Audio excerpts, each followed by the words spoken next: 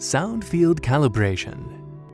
To make a sound field calibration with the Primus system, place the probe 1 meter in front of the speaker and go to Sound Field Calibration.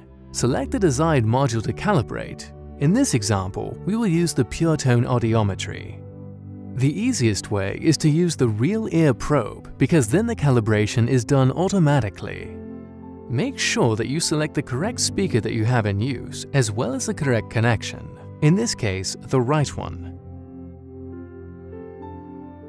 Select what real ear measurement probe to use for doing the calibration. It's enough using one.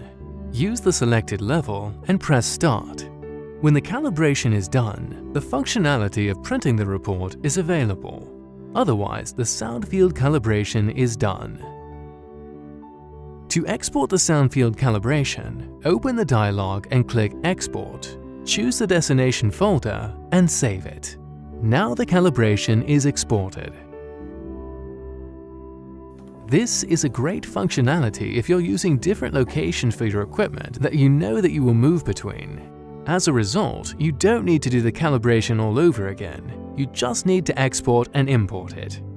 And for importing, it's just the other way around. Select Free Field Calibration and the system starts importing the file with the calibration data. When the calibration is imported, click OK and close the document by clicking Cancel.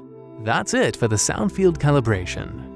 Automated calibration is also possible using a free field calibration microphone or manually using an SPL meter.